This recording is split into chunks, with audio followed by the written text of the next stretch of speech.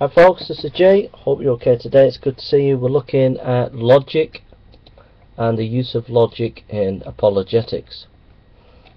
I'm going to just give you a basic statement of the way an atheist would use logic, and then we're just going to unpack it just for a second. So here's what an atheist would say. Proposition: God can do all things. Statement: can God make something so big that he cannot pick it up? If he can, then he cannot do all things, because he could not pick up the rock. If he cannot, then he cannot do all things, because he cannot make rock so big he can't pick it up. Conclusion: since God could do all things, and we have shown that there are things he cannot do, therefore God does not exist. Now, the atheists are very good at using these kind of logical conundrums, and you kind of like look at them and think, oh dear, what's going on here? But you just got to realize that, you know, there's logic and there's logic. You know, logic's only a tool, but it's a tool that can be used in a good way, and it's a tool that can be used in a bad way. And often atheists and Christians can use logic in a bad way. So let us just deconstruct. Proposition of the first proposition: God can do all things. Answer: proposition: God cannot violate his own nature, that is, he cannot go against what he naturally is. When atheists use these logical arguments concerning God, all you often have to do is bring in another attribute of God that contradicts what they're saying. Statement: God can make something so can God make something so big that he cannot pick it up? If he can, then he cannot do all things, because he could not pick up the rock. If he cannot, then he cannot do all things, because he cannot make a rock so big he cannot pick it up. Statement: from the Christian perspective, God's nature does not permit him to lie. God's nature does not permit him to lie, to not be God, etc. So in other words, God cannot deny who he is. And then conclusion: the conclusion from the atheist perspective: since God can do all things, and we have shown that there are things he cannot do, therefore God does not exist. Conclusion from a Christian perspective: therefore the statement that God can do all things is not true, and the conclusion raised against God is also not true. So those are just an example of the wrong use of logic. Alright. I just want to give another example concerning logic here. It can be a valuable tool in witnessing it for God. For example, number one, the universe exists. Number two, the universe cannot be definitely old, because if it were, it would have entered into a state of entropy long ago. A. Entropy is the second law of thermodynamics, which states that all things are moving towards chaos and non-usable energy. In other words, everything is running down. Number three, the universe is not in a state of non-usable energy, therefore it is not infinitely old. Also, if the universe were infinitely old, the universe would have run out of usable energy long ago. Number four, since the universe is not infinitely old, it had a beginning. Number five, the universe could not have brought itself into existence. Number six, something before the universe and greater than the universe had to bring the universe into existence. That something is God. Now, the writers here put: all logical proofs for God have strengths and weaknesses, but the Christian should not be afraid to use logic, reason and evidence when defending the faith. Now that was a helpful logical argument. The problem with that logical argument is it made a jump from 6 to 7. So you've got to make sure that when you make your premises, that they're really strong and they hold, but that they connect strongly to your conclusion.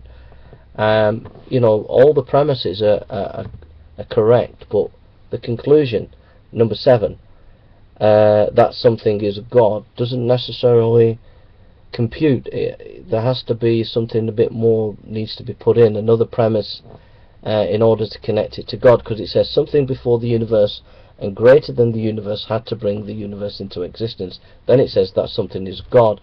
But what kind of God? It could have been a pantheistic God, it could have been a Martian God, it could have, it doesn't necessarily imply a Christian God. So in other words, when you're using these arguments, make sure that your premises are rooted in good evidence, and make sure that your conclusion moves off well from your premises.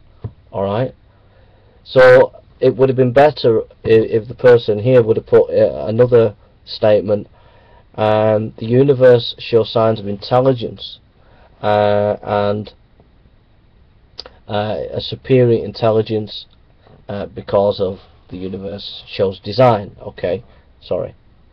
And then say the design could have only come, the intelligence could have only come from three sources: aliens, pantheist, or a Christian God.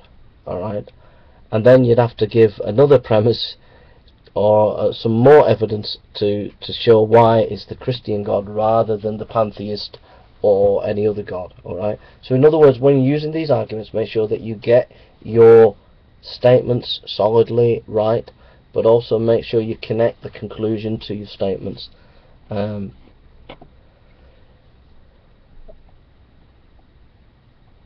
the writer here in this piece, Matt Slick, says this: is logic a common ground? Sorry, I get an itchy nose.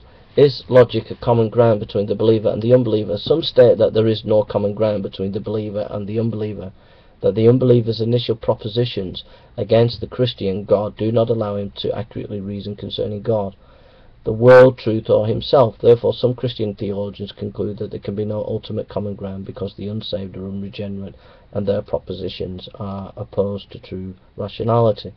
Logic is true, not because it is logical, but because it's a reflection of God's nature, which is in order and truth. I believe that logic is indeed a type of common ground, but I do not believe that it possesses some innate quality that renders it above human capacity or limitations, nor does it possess any earthly or mystic qualities that somehow transcends the abiding influence of sin.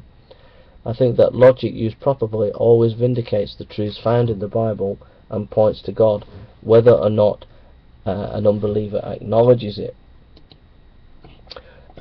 What do you think about those things? Some questions for you there.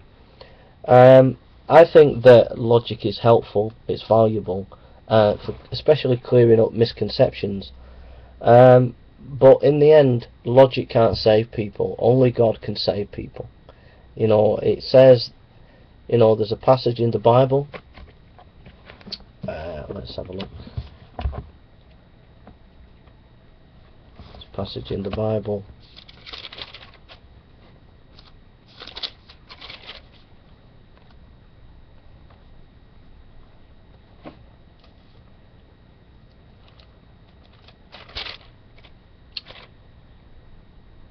I think it's in 1 Corinthians.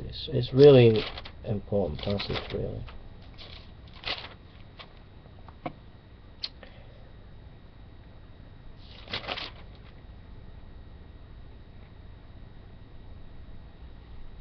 It says, but he who is spiritual judges all things, yet him is... Sorry, it says, but God has revealed them, 1 Corinthians chapter 2 verse 10, but God has revealed them to us through his Spirit, for the Spirit searches all things, ye the deep things of God. So basically what I'm saying is logic is helpful. It can be misused by Christians and atheists, but it is helpful. But don't get too enamored with the logic, alright, because in the end, it's not about just beating people in argument, it's about showing grace and kindness to people. And you can win an argument but lose the person because you've been cocky and you've not had the right attitude. But logic's helpful, but I won't worry about logic, because logic can be manipulated and used by all sorts of people, and people will say things in debates and arguments, oh, this is a logical fallacy and all that, but people can just use logic for their own purposes to manipulate things. Okay, so long as you've got a basic understanding of logic, that you need two premises, or not always two premises, but generally two premises and a conclusion, and that you base your premises on good evidence, and that it logically connects to your conclusion, it is basically sort of a simple kind of logic, and you can gain skills. There's this course at Oxford University which I did, which goes through all the ways you can spot false logical fallacies, and how to present a good argument, and how to go against and to make your reasoning much more critical and self-aware of logical fallacies. There's also a good course at Berkeley which shows you how you don't have to worry about logic, coming from a more of a postmodernist perspective.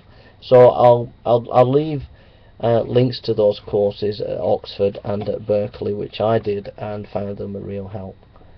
But basically, just be aware that Christians and atheists can abuse logic, and just try to be honest, and just try to keep your argument simple but based in good evidence, and logically connect to your conclusion, and realise that God does the work, not you.